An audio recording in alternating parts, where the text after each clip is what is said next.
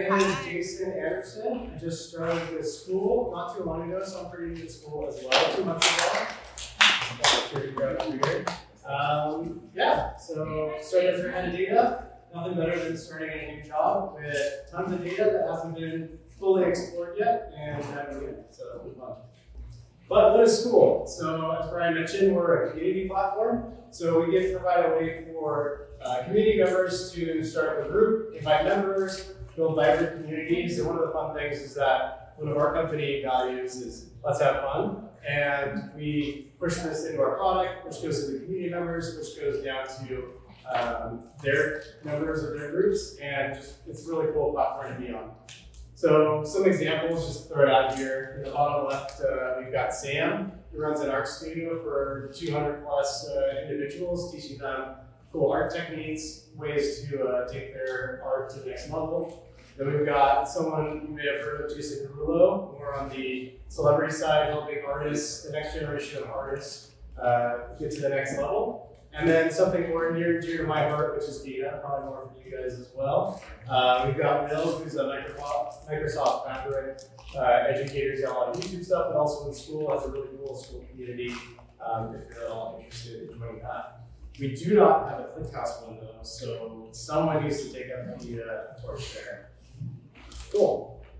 All right, why ClickHouse? So about 2 years ago, obviously I wasn't there, but Daniel, our illustrious CTO over here, was in the search for finding something that could be a dedicated analytics solution for us. We needed scale about 100 plus million records a day going in from our telemetry systems to be able to handle the ingestion.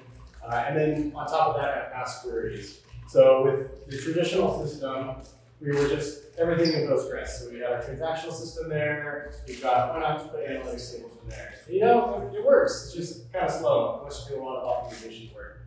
So on the search, we found ClickHouse. Went from being able to just load data that we had in Postgres over there, and we went from minutes for analytic queries down to seconds without really much optimization effort. So pretty big win there. We've been on it for 2+ years, and we're slowly increasing the scope of the use cases. So I'll talk a little bit about those use cases. I'd say the main one right now is real-time observability of all of our systems. We're expanding into experimentation as well, so A/B testing is kind of how you think about it. And then behavioral analytics as well. We want to try to limit the friction our users have getting on the platform while they're there. We did that by using ClickHouse data in order to power all that analytics. So first up is Grafana, is our one single pane of glass for all the view in our system. And a lot of the data we have populating the tiles in there is from ClickHouse. So if we have questions about the front end, or we're having any load issues, those things, those we can all see through these dashboards. You take a look at our backend servers, all of them are instrumented in sending telemetry data as well into ClickHouse. We have, I would say not super optimized views yet, but we haven't really needed to build a whole lot. You talked about projections, which are relatively new. Materialized views, I think we're probably getting to the size where we're starting to consider them more and more. But so far so good on all of the use cases we have with regard to real-time analytics. So just an example here, just to show of hands, people using Grafana today. Okay, cool. Next use case that we have is experimentation. So we're using a tool called Growthbook. If you've heard of things like Optimizely or LaunchDarkly, also has some A/B testing capabilities. The idea is that we want to segment population that's hitting our site, and we want to run the control, which is like the way things are currently, against a variant, which is the new implemented feature or the new implemented view that we want to see if it's better or not, given some conversion metric. Maybe we're trying to get people to comment more, or we want to have people be able to sign up easier as a conversion metric. So if you look at this trifecta here of technology, we've got our Skool platform, which is running the websites, the backend, and that will pull experiment configuration down from Growthbook. So as we have an experiment we just did recently for an example, we're doing a landing page optimization for one of our Skool game programs that we have. So we want to make sure people understand what the games are, we understand how you get started, and we're trying to optimize that initial sign-up flow. So we pulled down an experiment. There's two variants. There's what we have right now, and there's this new page. The front end then makes a decision on what to show based on that bucketing. We then send this experiment viewed event into ClickHouse. This is kind of what experiment you belong to. So that lives in our user actions events table there in ClickHouse.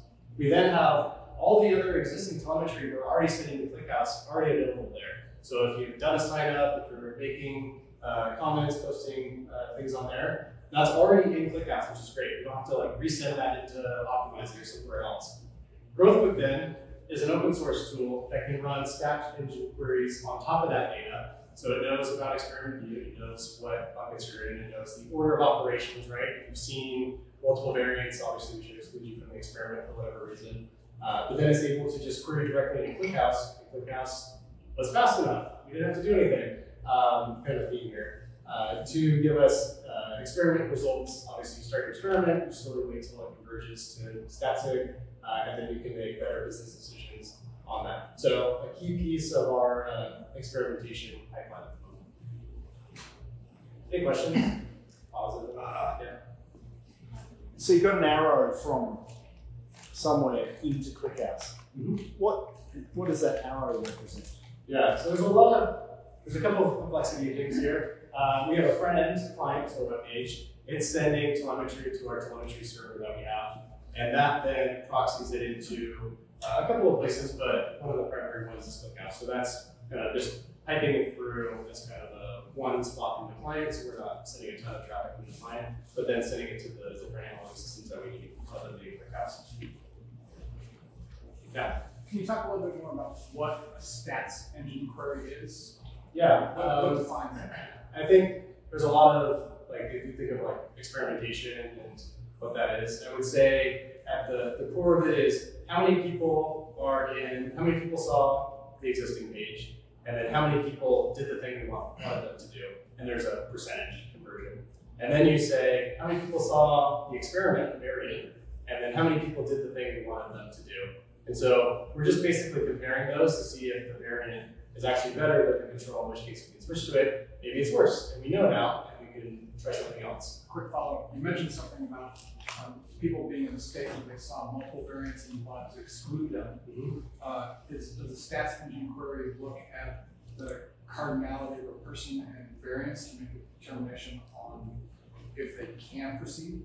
Yeah, exactly. We're not going to prevent the user behavior. This is done after the fact, and we're just going to either include them because they're kind of a pure test case where they only saw one and then did the action or not. If for some reason they saw something on their phone and they went to their desktop, and we can link them together and say, oh, they're exposed to both. We'll just exclude them from the experiment data-wise, not that they're seeing anything different on the website. One more follow-up. Sorry. Yeah, I know we can get some. Yeah. It seems, at first I thought you were saying that you were making a decision at the request time to make a determination on if they had seen multiple variants, but it seems that you're saying that if they've seen multiple variants, you're just excluding them.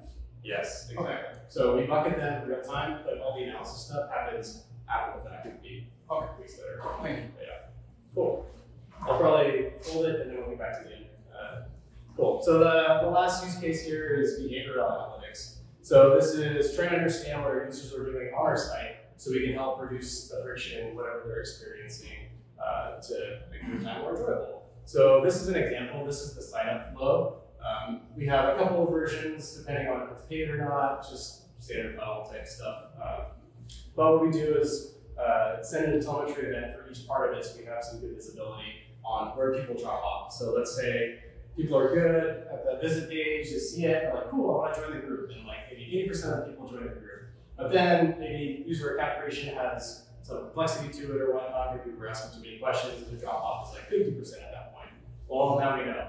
And so what we're able to do is send telemetry events for each part of our funnel. And then all that goes into ClickHouse, and then have funnel queries on top of ClickHouse that will show us the drop off. You can do funnel charts in Grafana. You can do slices and segmentation of those funnels. So let's say, I want to see this funnel with mobile, and we can run those queries to try to figure out if like maybe the behavior in general is this, but on desktop it's actually good. We want to keep it that way for the desktop view, but we want our reactive site to be this in the mobile version.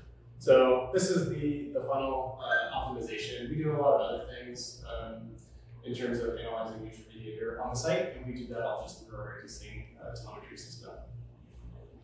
Cool. All right, a couple lessons learned thrown here.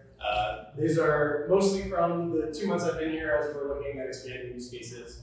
But one main thing, and some of this can be fixed with projections and things that you're talking about, but when you're initially creating your tables, try to have a decent understanding. Obviously things change and maybe you end up using it for something you don't intend to, but have a decent idea of like what the purpose of this table is going to be. Are we collecting data for analytics, or are we just trying to have some sort of other use case for it? I don't know. But when you decide what your table is going to be, you want to set up your keys and your partitioning accordingly, so that because it can't be done after creation, you can't change it. You have to do some downtime, move things over, that kind of stuff. So if you can, just put a little thought up front to save you some headache. The next one related to this is we had in our key a date timestamp 64.3, which basically means there's no cardinality. The cardinality is crazy. So it doesn't really work well for an index in the key. It goes to the last point about ClickHouse reps being awesome. But they're like, you should probably use start of hour at the max. So take your date timestamp if you want to do indexing based on date there, and use start of hour or daily if that makes more sense to reduce the cardinality of your indices to make them more effective. The next one here, we're using ClickHouse Cloud, and one thing that we found out is when we initially set up our instance in 2023, it was on this replicated merge tree, and since then they moved over to a shared merge tree architecture. And that's something that we have to explicitly upgrade at some point in time. So we haven't done that yet.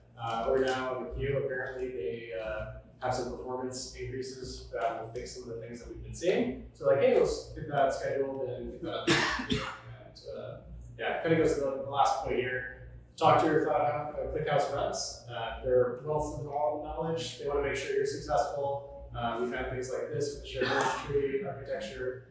Change that we need to do, as well as indices, other tips and tricks. So communities like this are great. ClickHouse reps also great. Cool. And jump back to question.